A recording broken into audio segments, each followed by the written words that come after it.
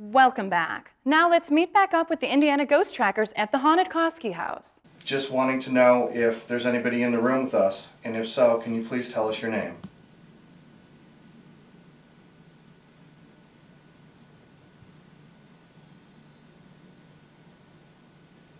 Can you tell us what year this is, please? EVP is a major part of their investigations. Here are some of the many they've caught. They might be a little hard to hear in this big room, but be sure to check out their website. Does anybody else hear music? Please tell us your name, who you are, why you're here. Every day is a nice time. Every day is a nice time. Every day is a nice time.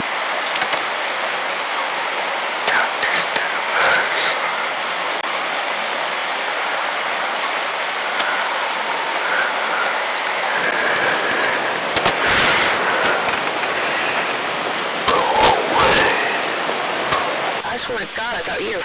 That scared me. That's it. I'm done. That scared me. Hands out. Hands out.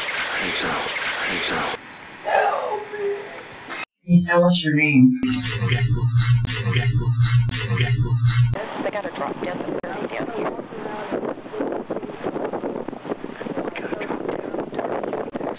Thank you.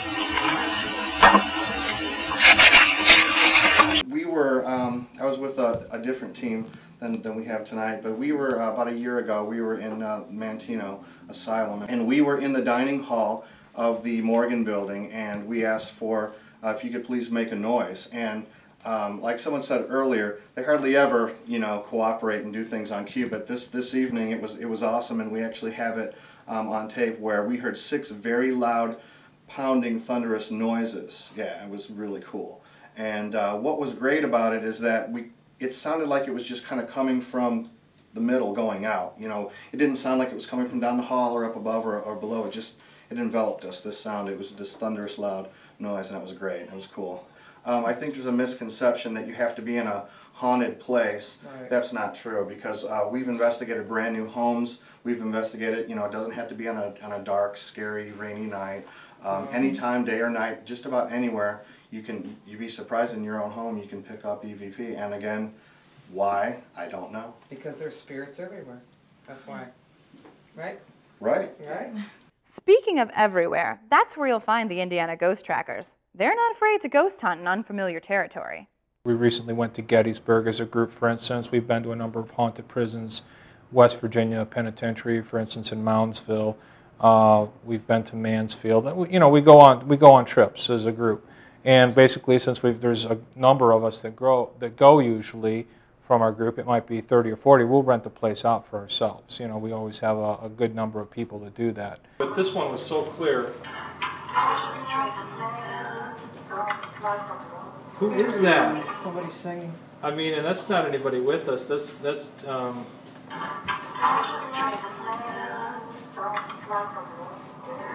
nobody that's Maybe with it's us. Troy. Where's that from?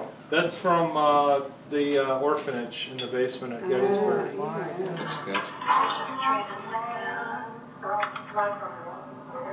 Yeah, that's singing nice. noise. Singing. There was nobody singing down there with us. Everybody's singing. And the only guy who was by the hole down there was a guy by the hole. There wasn't a woman. Yeah. Renee was talking, and his voice talks right over Renee's voice.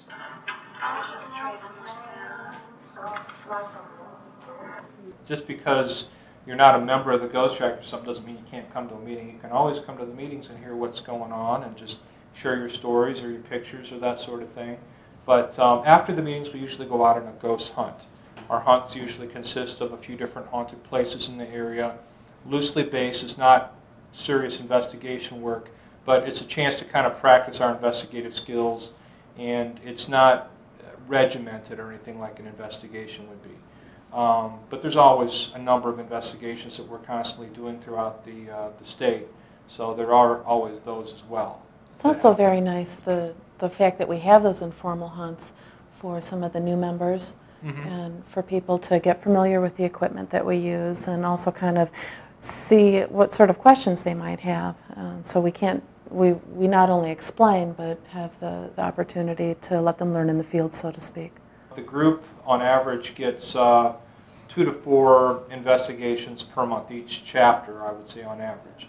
And there's always members, too, that will bring them in, will bring in investigative sites to coordinate throughout the group.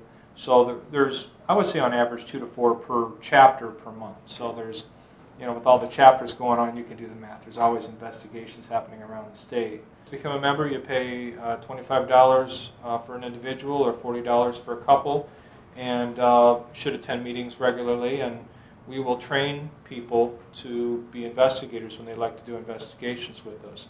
We have training that's free, and we also have 4 major training dates for the state set up through the year in different sections of the state. So you can take an all day of training.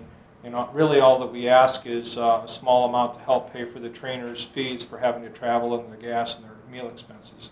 So again, nobody's making any money off of it. It's not like you have to pay a huge amount of money, but you can learn more in depth about EVP. You can learn more in depth about photography.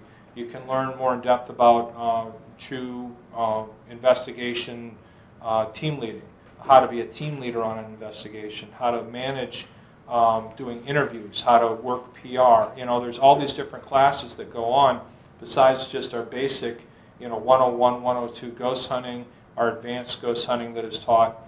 But those classes become mandatory, the 101, 102, and the advanced, for those people who wish to actually become investigators and go out seriously and investigate the paranormal.